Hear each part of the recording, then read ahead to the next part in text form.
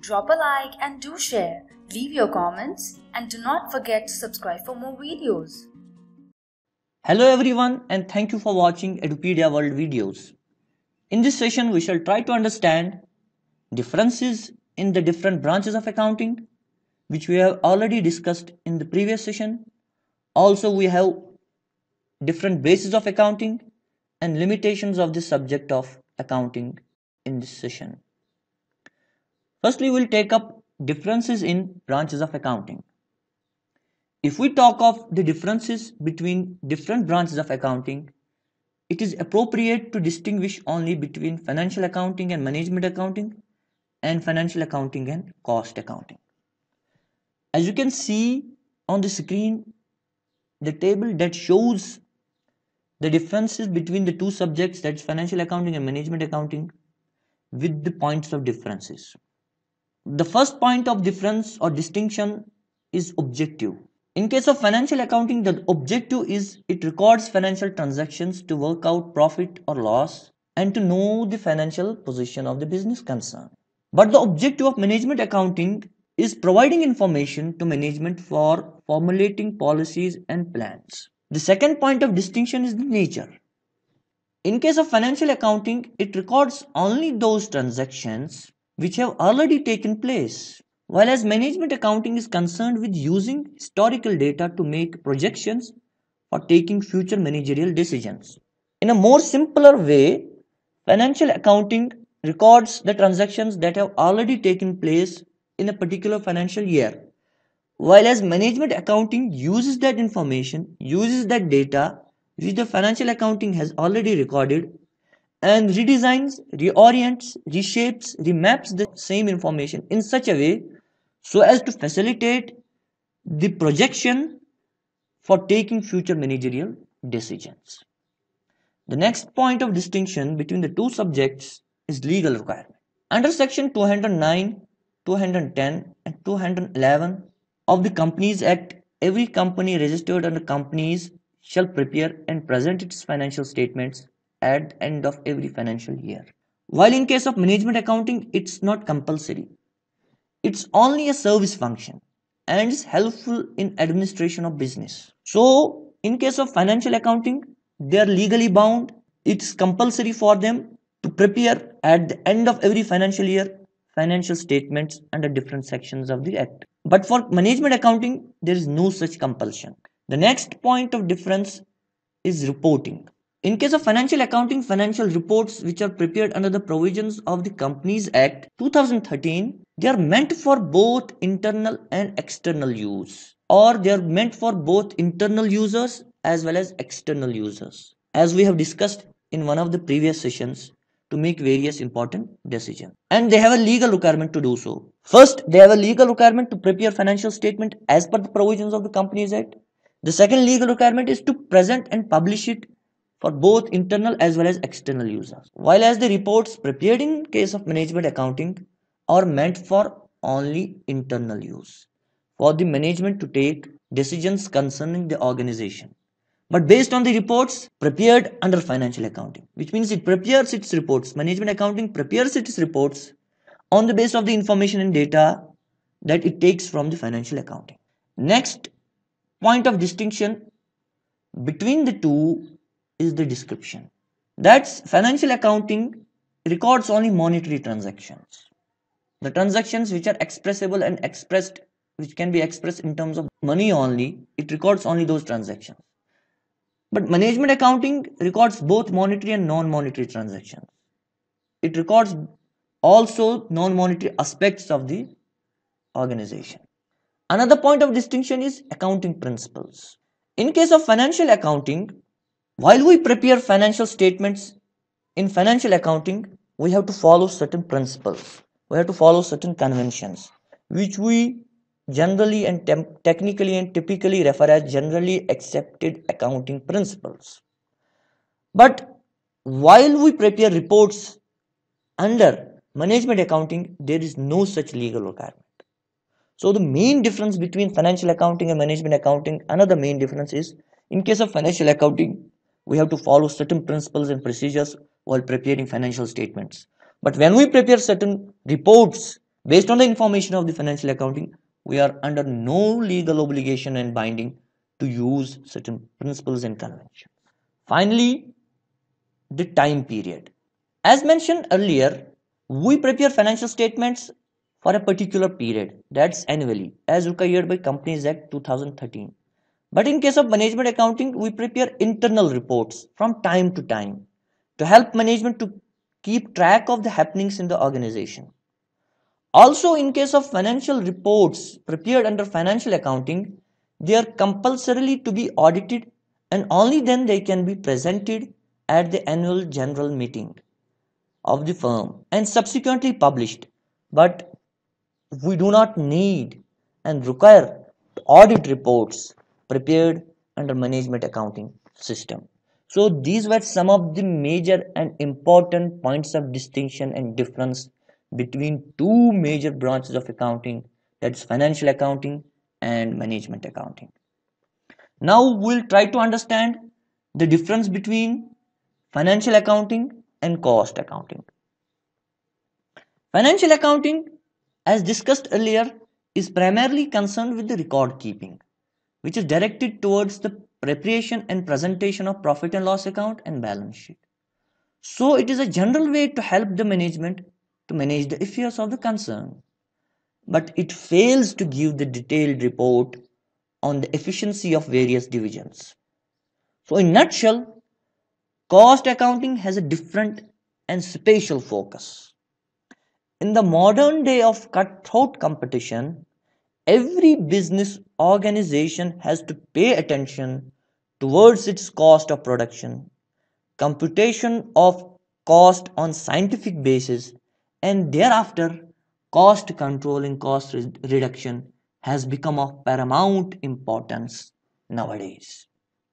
So these were some of the few and important differences between cost accounting and financial accounting.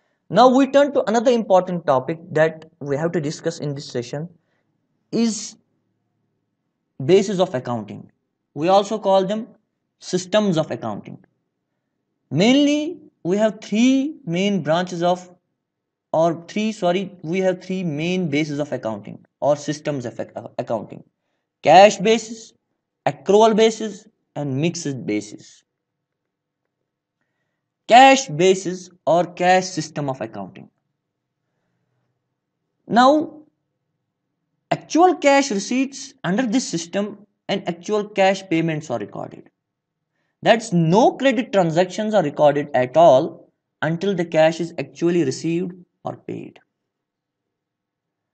Also, it facilitates cash system of accounting facilitates the preparation of receipts and payments account.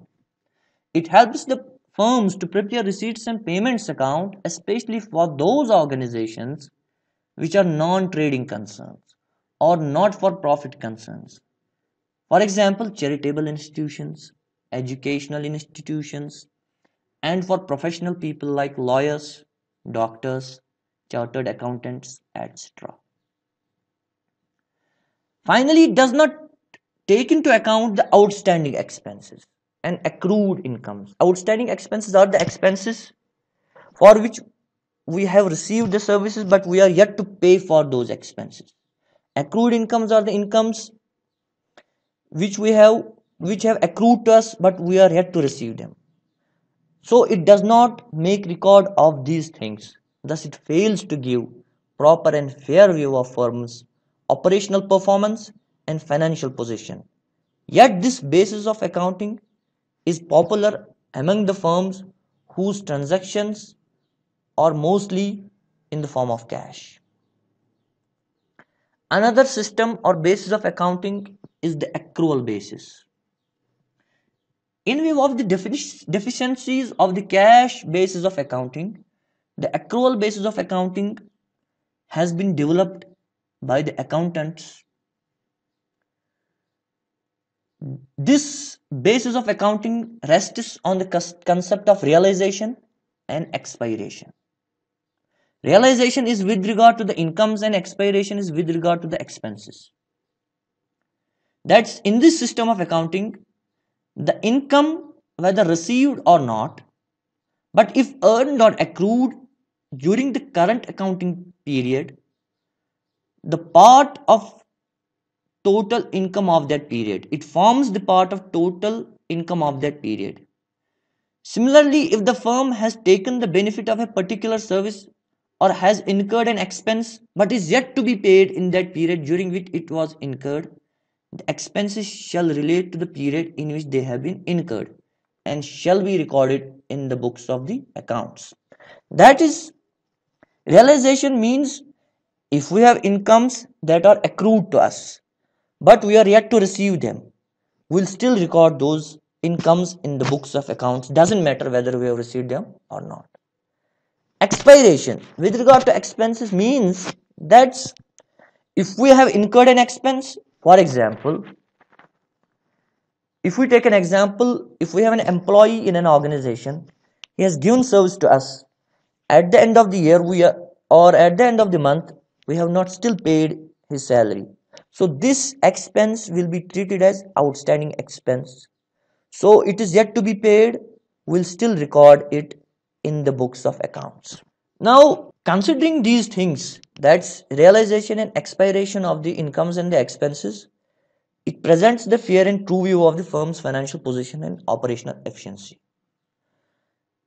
In a more broader way, we can expand this statement like this: since the system is based on the complete record of the financial transactions, that's every transaction that relates to the current financial year is recorded. What we mean by complete record of financial transaction, it discloses the correct, true and fair view of the financial position of the firm.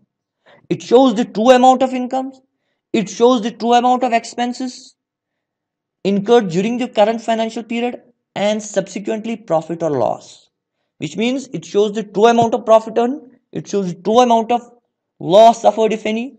It is also termed as the mercantile system of accounting. This is the system which every firm, especially the companies, are required to follow while maintaining the books of the accounts. So, based on the scientific character of the system of accounting, under Companies Act, it has been mandated for companies to prepare their books of accounts using this system of accounting. And finally, we have the third and the last system of account, that's mixed basis. This is a system of accounting in which both cash and accrual basis of accounting are followed, but with certain exceptions. Here we record incomes of cash basis. That's only actual cash receipts are recorded, not the accrued incomes.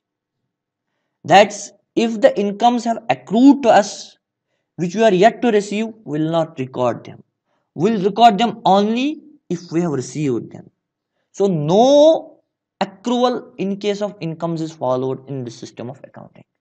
In case of expenses, they are recorded irrespective whether they have been paid or not, but if incurred, shall be recorded in the books of accounts. Thus, this system of accounting is considered the most conservative form of accounting, as it recognizes incomes only when actually received, but does not apply same rule to expenses. So it is neither recommended nor followed by any business organization. Now finally, we have the limitations of the subject of accounting in this session. This is the final part of this session. Generally, there are various limitations that can be pointed out and attributed to the subject of accounting. Here we'll discuss 4 main and major limitations of the subject of accounting. As you can see on the screen, the first limitation is it ignores qualitative elements. Second, not free from bias. Third, ignores price level change. And finally, danger of window dressing. First, ignores qualitative elements. Since the subject of accounting is confined to the monetary aspect only, the qualitative elements like quality and performance of management, quality of labor force, public relations are completely ignored. To do away with this limitation, We have separate branches of account. We have separate branch of accounting called human resource accounting, which takes care of such concerns, which we have discussed in our earlier session on different branches of accounting. Second one, not free from bias. In many situations, the accountants, while recording things in the books of accounts, has to make few choices out of various alternatives. Like it has to make a choice between the method of depreciation, whether it can choose to record the depreciation in the books of accounts using straight line method or the written down value method. Choice in the method of inventory valuation, that's whether it can use LIFO method or FIFO method. Okay, since subjectivity is inherent in personal judgment, the financial statements are therefore not free from bias. This is another limitation of the subjective account. And the third one is that accounting ignores price level changes.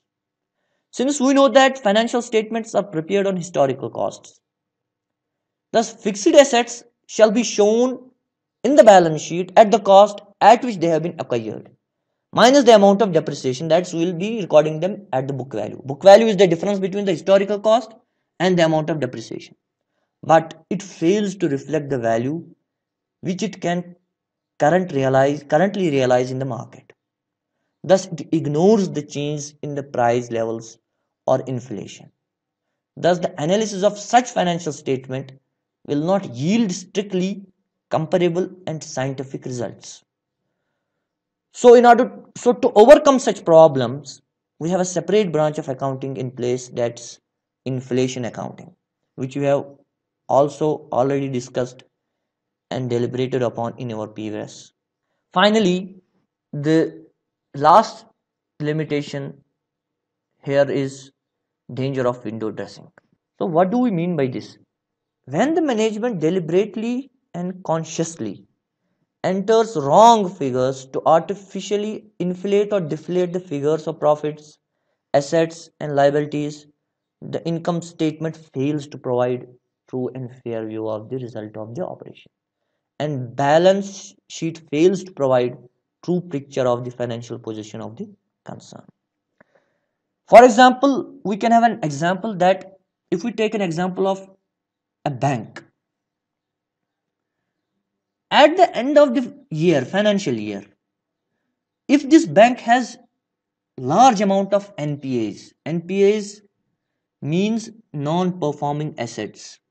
That's the firm that it has given loans to its customers are not doing well, they have turned bad, or they are not giving interests and installments on time. We term those assets as non-performing assets. Now it has large amount of non-performing assets. Now when it prepares financial statements, when it will show this non-performing assets figure in the balance sheet, it will give wrong picture, wrong notion, wrong signal to the public.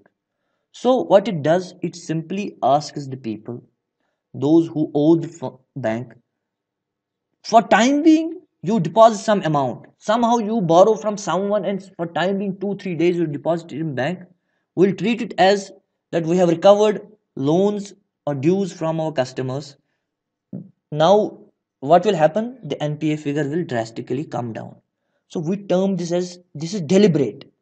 They deliberately and consciously enter wrong figures, what, in order to artificially inflate the figures, in order to artificially show the artificial amount of assets. So here they deliberately show the wrong picture, and ultimately this amounts to window dressing. So we end our session here. Thank you for watching Edupedia World.